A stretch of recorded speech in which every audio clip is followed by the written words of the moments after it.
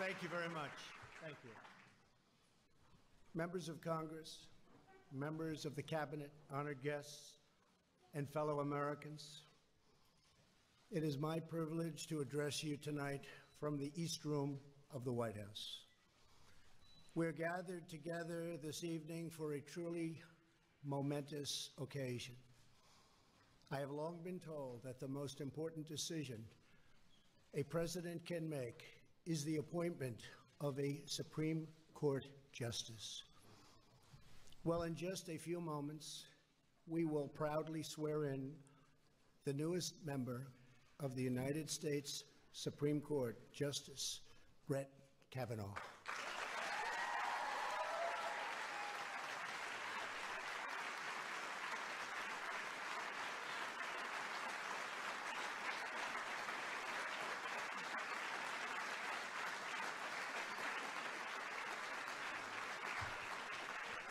Joining us for tonight's ceremony is every sitting Supreme Court justice. Chief Justice Roberts, thank you. Justice Thomas, thank you. Justice Ginsburg, thank you. Justice Breyer, thank you, Justice. Justice Alito, thank you. Justice Sotomayor, Justice Kagan, thank you, and Justice Gorsuch.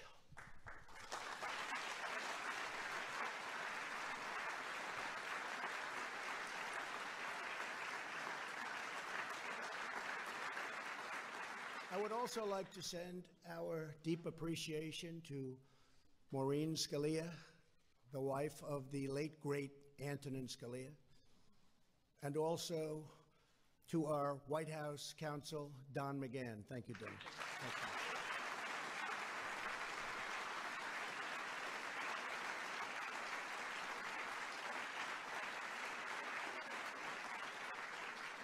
you. We are thrilled to be joined this evening by Justice Anthony Kennedy. Justice Kennedy, America owes you a profound debt of gratitude for a lifetime of noble service to our nation.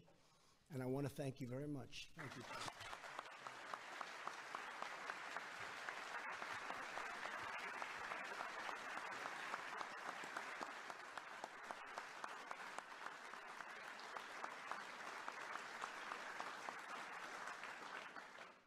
Very special and treasured guests tonight are Justice Kavanaugh's amazing wife, Ashley. Thank you, Ashley.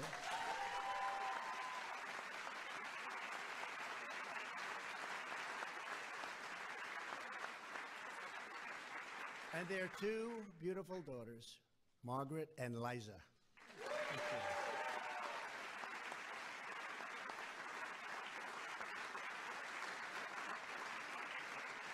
And we are also joined by Justice Kavanaugh's mom and dad, Martha and Ed.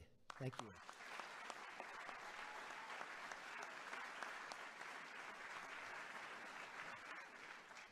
I would like to begin tonight's proceeding differently than perhaps any other event of such magnitude.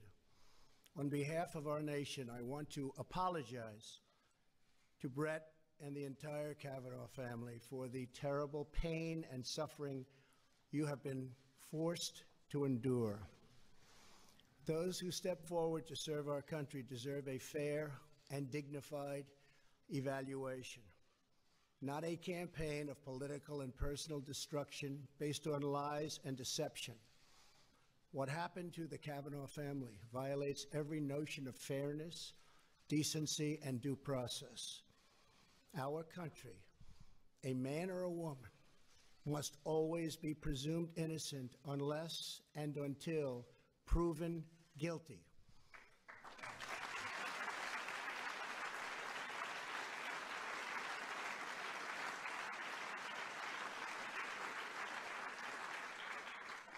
And with that, I must state that you, sir, under historic scrutiny, were proven innocent. Thank you. Thank you very much.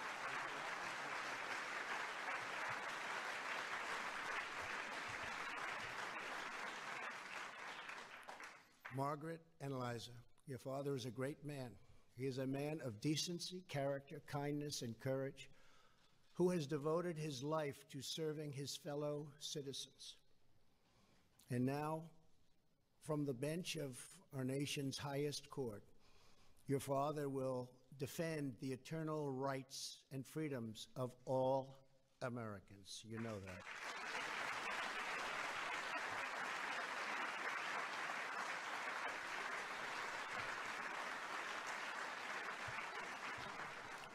We are joined tonight by a leader who has never wavered in his support and devotion to the rule of law and to Brett Kavanaugh's elevation. He's worked very, very hard, and he truly has done just an incredible and wonderful job for the American people. Majority Leader Mitch McConnell. Thank you, Mitch. Please, stand up.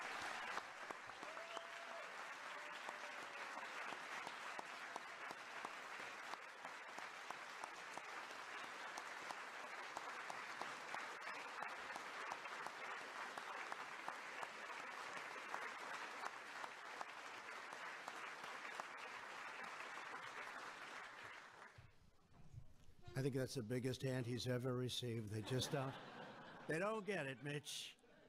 You're great, thank you. Very much appreciated.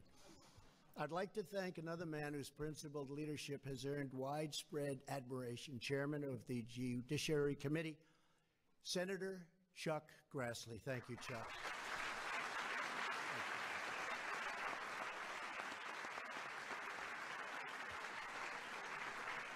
We are grateful to all of the senators on the Judiciary Committee who fought so hard for this confirmation. Senators Lindsey Graham, John Cornyn, Orrin Hatch, Mike Lee, Ted Cruz, Ben Sasse, Jeff Flake, Mike Crapo, Tom Tillis, and John Kennedy.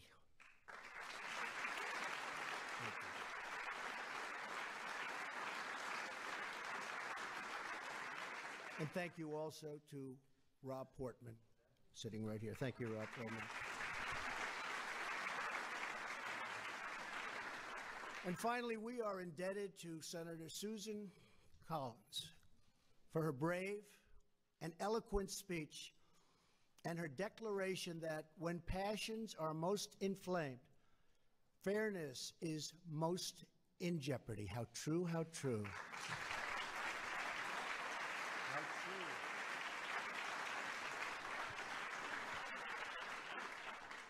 Brett Kavanaugh is a man of outstanding intellect, a brilliant scholar, and his credentials are unsurpassed. A graduate of both Yale College and Yale Law School, he has taught at Harvard, Yale, and Georgetown. When he's not working or with his family, he's giving back to his community. He spent 26 years in public service, and just like Justice Gorsuch, he clerked for Justice Kennedy. For the last 12 years, Brett was a judge on the D.C. Circuit Court of Appeals, widely regarded as our nation's second highest court. During his tenure, he authored over 300 opinions distinguished by their masterful and impartial reasoning. Known as a judge's judge, he is a fair-minded, unbiased, and even-handed person. He understands that justice must be divorced from the passions of the day, tethered instead to the enduring foundation of our republic, the Constitution. Justice Kavanagh fills the place left by Anthony Kennedy. Soon, Justice Kennedy will administer the judicial oath to Brett Kavanaugh, just as he did last year for Justice Gorsuch. This will be the first time a Supreme Court justice has ever sworn in a former clerk to take his seat. A beautiful moment which reminds us that freedom is a tradition passed down from generation to generation. And that's a big statement, and I want to thank you for that so much. It's so beautiful. So beautiful. So beautiful.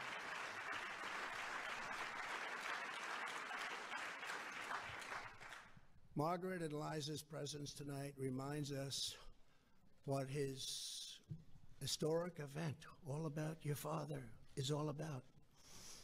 It's about what kind of a nation we're going to be and what kind of a country our children will inherit.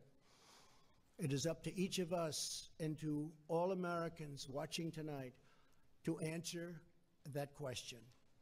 It is up to us to reclaim our heritage of equal and impartial justice. It is up to us to rededicate ourselves to the traditions and wisdom of our founders. And it is up to us to renew the bonds of love, loyalty, and affection that link us all together as one great American family.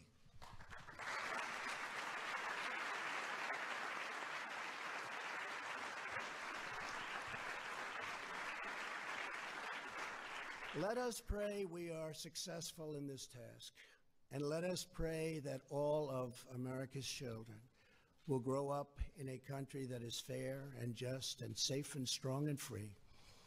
And let us ask God to bless Justice Kavenaugh and his family as they embark on this incredible journey together. I now invite Justice Brett Kavenaugh to come forward and to take the judicial oath. Thank you very much.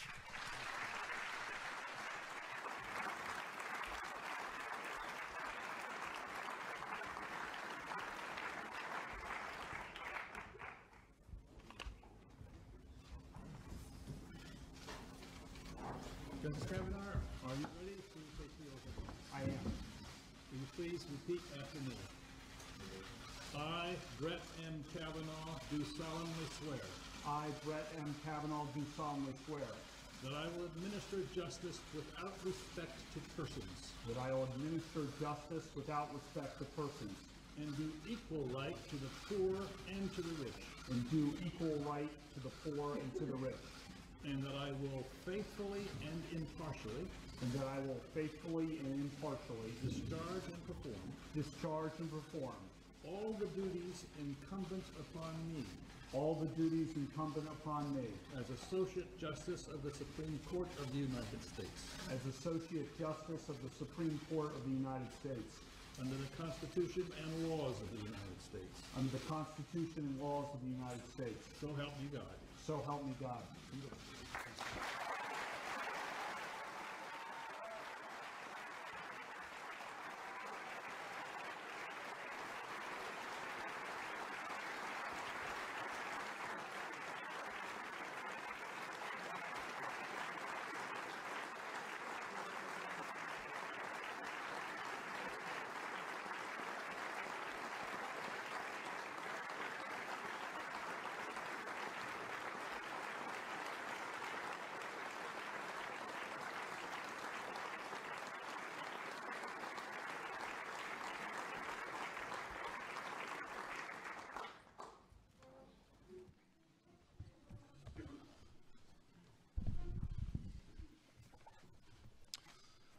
Mr. President, thank you for the great honor of appointing me to serve as a Justice of the Supreme Court.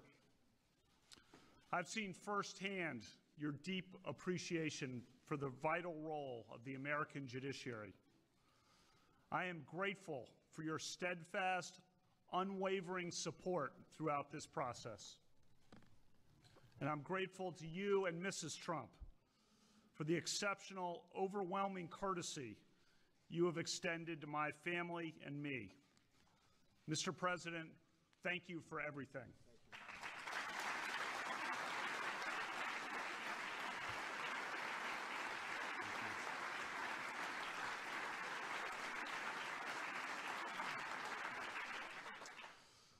I'm honored to serve on a Supreme Court headed by Chief Justice John Roberts. Chief Justice Roberts is a principled, independent, and inspiring leader for the American judiciary. As a country, we are fortunate to have John Roberts as Chief Justice of the United States. I'm honored to serve alongside all of my new colleagues, each of whom I know and each of whom I greatly admire and deeply respect. All 9 of us revere the Constitution. Article 3 of the Constitution provides that the judicial power shall be vested in one Supreme Court. The Supreme Court is an institution of law. It is not a partisan or political institution. The justices do not sit on opposite sides of an aisle. We do not caucus in separate rooms. The Supreme Court is a team of 9, and I will always be a team player on the team of 9.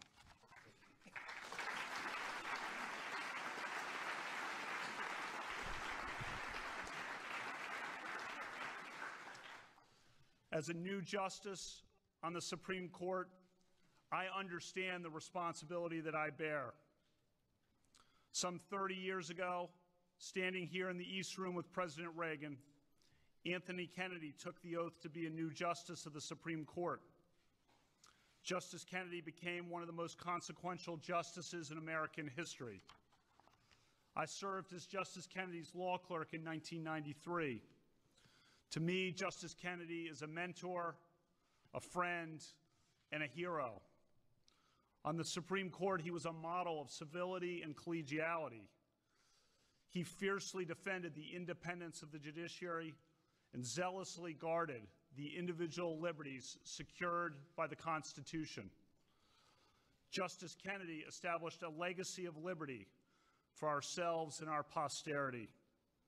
I will always be humbled and proud to sit in Justice Kennedy's seat on the Supreme Court. Thank you.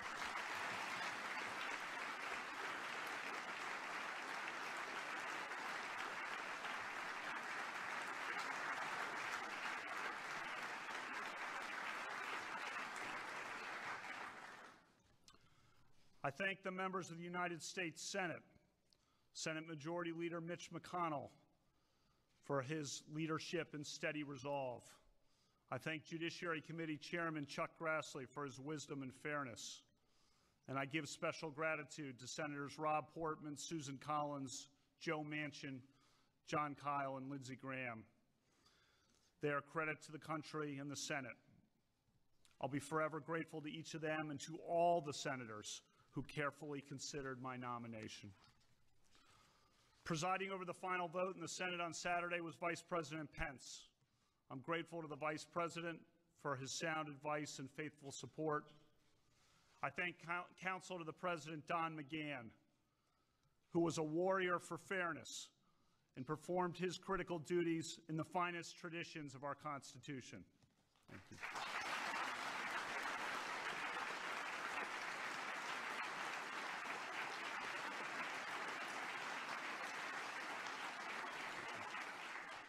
I thank all the outstanding people in the White House, the Department of Justice, and the Senate who worked day and night on this nomination. One of a federal judge's most important responsibilities is to hire 4 new law clerks each year. The law clerks are recent law school graduates, and they work in the judge's chambers for 1 year. They're among the best and brightest young lawyers in America, and they become the future leaders of the legal profession. I thank my former law clerks who devoted so much time and energy to support me during the confirmation process.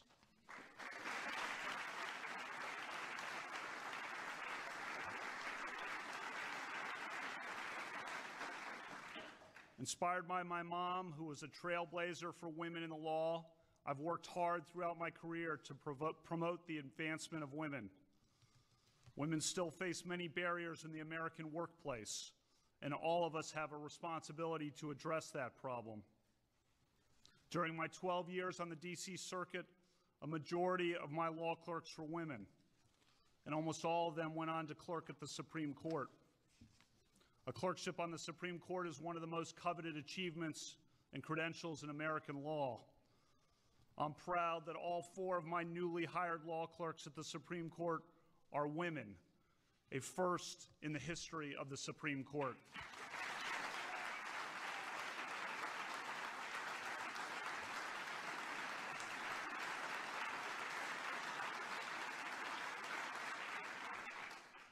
Tonight, I thank all my friends, so many amazing and fearless friends, from my high school days, college, law school, clerking, the Bush White House, including President George W. Bush.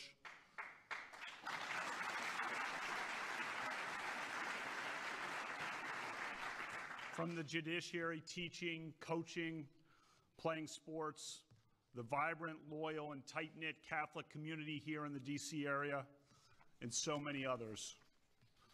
Ashley and I are grateful for their prayers and for the prayers from the thousands and thousands of people we have heard from throughout America. When I give advice to young people or speak to students, I tell them, cherish your friends, look out for your friends, lift up your friends, love your friends. I love all my friends.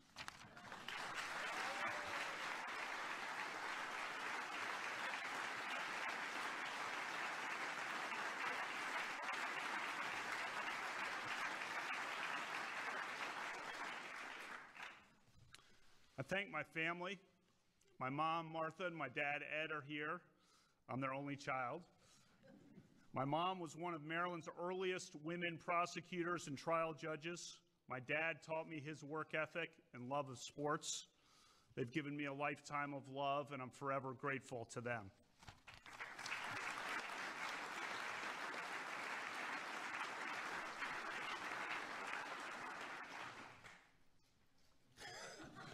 My daughters, Margaret and Liza, are smart, strong, awesome girls.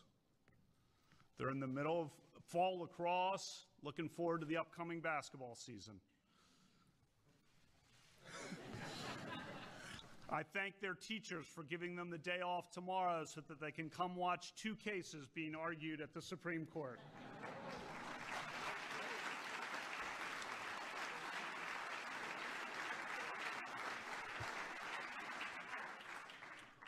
My wife, Ashley, is a proud West Texan from Abilene, Texas, graduate of Abilene Cooper Public High School, University of Texas at Austin. She's the dedicated town manager of our local community. She's got a deep faith. She's an awesome mom, a great wife. She is a rock. I thank God every day for Ashley and my family.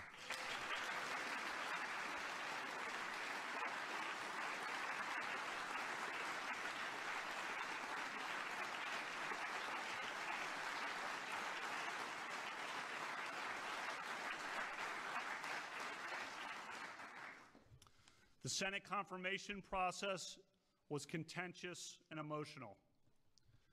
That process is over. My focus now is to be the best justice I can be.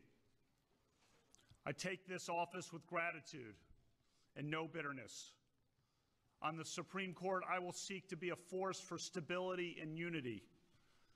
My goal is to be a great justice for all Americans and for all of America. I will work very hard to achieve that goal. I was not appointed to serve one party or one interest, but to serve one nation.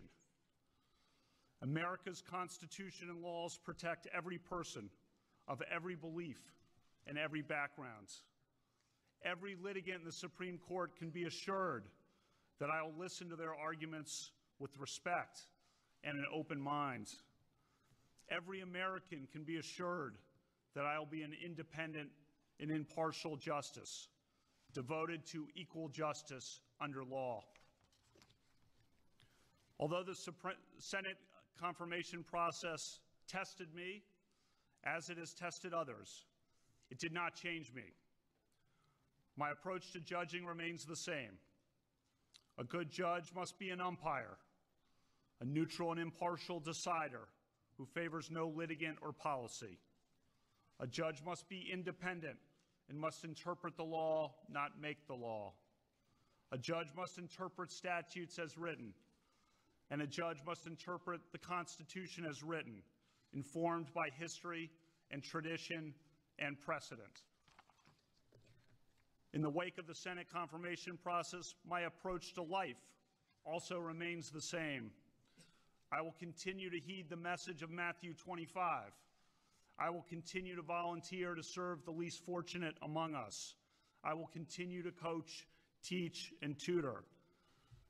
I will continue to strive to be a good friend, colleague, husband, and dad. As in the past, our nation today faces challenges and divisions. But I am an optimist. I live on the sunrise side of the mountain. I see the day that is coming, not the day that is gone. I am optimistic about the future of America and the future of our independent judiciary, the crown jewel of our constitutional republic.